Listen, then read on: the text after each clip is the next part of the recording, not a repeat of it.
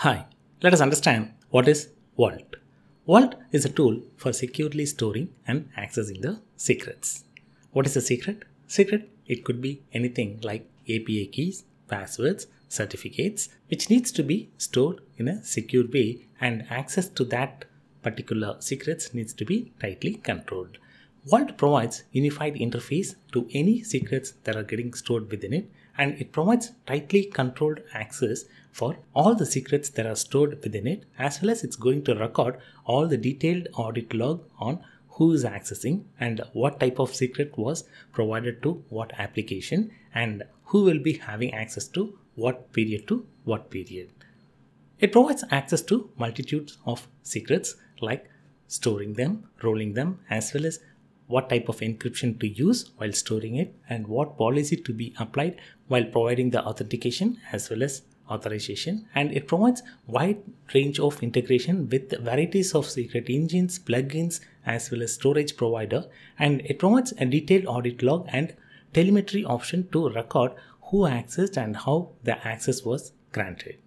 It facilitates storing and access to the secrets to the external services through API, as well as it provides credentials for service-oriented architecture as well as container services to generate the secrets dynamically and provide the dynamic secrets.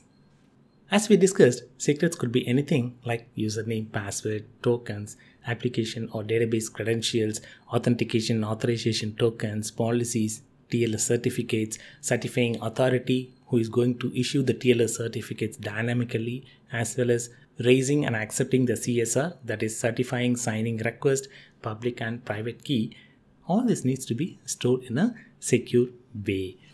Don't worry about the terminologies that I'm using over here. We are going to have detailed discussion about each and every concept that we are discussing. We are having a quick overview to get started quickly, and we will be having detailed discussion about each and every concept. So all this particular secret needs to be stored somewhere like a plain text file, or it needs to be embedded as a part of the source code or some configuration files, and finally that will land up as part of version control systems like Git, or manually that needs to be encrypted. When I'm doing that, the question about who is going to own that particular file and whether that will be specific to an application or it needs to be stored in a centralized location, and how that access will be granted, who is going to store and who is going to own that particular encrypted file or the secrets, and for how much duration. If the employee quits the organization, how that particular secrets will be retrieved from that particular employee. All such questions needs to be answered, as well as whether the secret stored as a part of the version control file or the configuration file, whether it is the latest one or at what interval it needs to be rotated.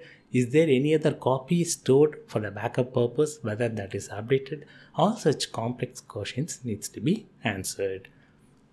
And the application is going to use this particular secret by some means, either through API, and the system which is storing the secrets, again that needs to be secured.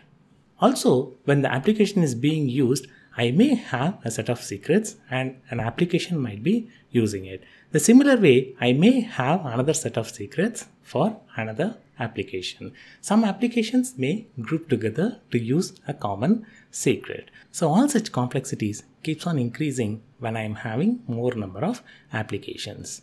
That's where the need for maintaining the secrets in a centralized location arises. That's where Vault comes into picture. Whenever I am having the secrets of all the application in a centralized location, that needs to be secured and access control needs to be tightly maintained.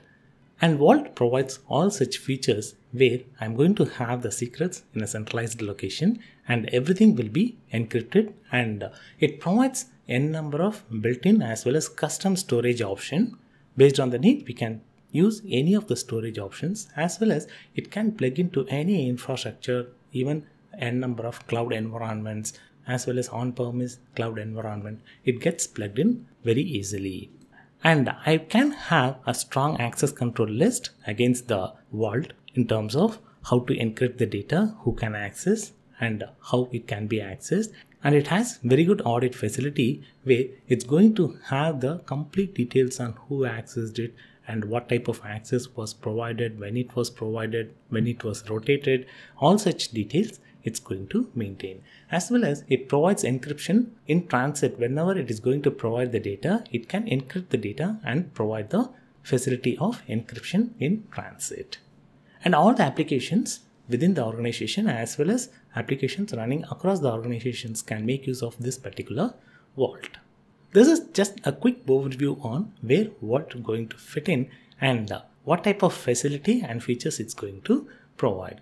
Again, let me remind you all, don't worry about the terminologies that I have used over here. We are going to have a detailed discussion, and in the next few sessions we will install Vault and get started so that we can understand each and every concept in a practical way.